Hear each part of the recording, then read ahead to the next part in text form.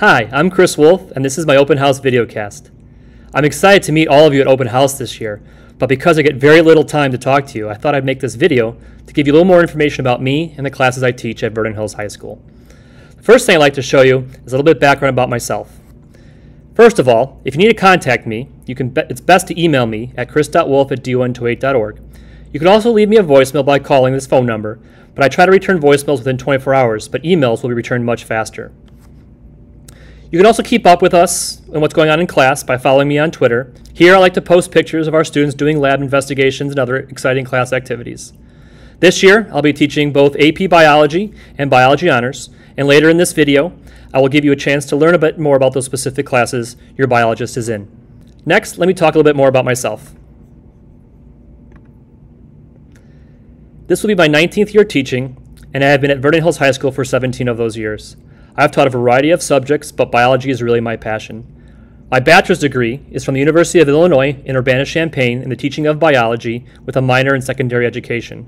I also have a master's degree in curriculum and instruction from the Concordia University of Chicago. Finally, I would like to introduce you to my family.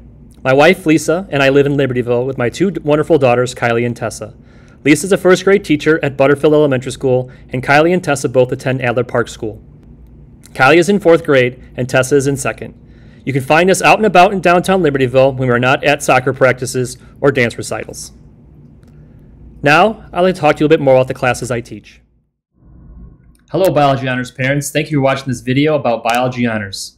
I wanted to let you all know how excited I am to have the opportunity to teach Biology Honors at Vernon Hills High School. Before we can talk about the class, let me show you how to get to the Biology Honors website. First, you need to go to my website, www.mrwolfscience.com, and click on the menu here and find the Biology Honors page. On this page, you'll see a lot of resources for our class. The main thing I'd like to show you today is the course expectations and course syllabus. You can find it by clicking here. This syllabus has a lot of information on it, and I'd like to give you just a few highlights. First, what will our biologists be doing in class? Our Biology Honors program is meant to have students be inquisitive and ask questions, to investigate and to actually do science, to analyze and think critically, to explain and communicate effectively, to build relationships and work collaboratively, and to develop resilience through struggle. I believe these are core values we have in all of our science courses, and we really hit them all in Biology Honors. Next, I want to explain some of our class routines. Mastery Monday, though it's not always on a Monday, is a formative assessment day. These are where spot checks are taken that assess the previous week's material. These are assessments that are meant to gauge a student's understanding on what has been taught so far in the unit. These spot checks do go into PowerSchool and act as a temporary grade. Basically, they are a snapshot of what your student understands that can hopefully be improved by the time they need to take the unit assessment. Flashback Fridays are either an independent time for students to revisit material covered during the week, or sometimes they are used as lab assessment days, where we assess science skills that were learned in labs that we did throughout the week. The middle of the week is filled with a lot of active learning where students will apply what they have learned and practice what they've been doing in class. These activities are meant to help students engage the course material and help them learn what is going on in biology. Next, let's talk about assessments. First, the formative assessments are those spot checks that will go into PowerSchool but eventually be replaced by the unit assessment grades. The lab assessments are meant to gauge students' progress on the science practices that are learned through our lab investigations. These assessments may include performance tasks, graphing analysis of data, or scientific writing in the form of CER.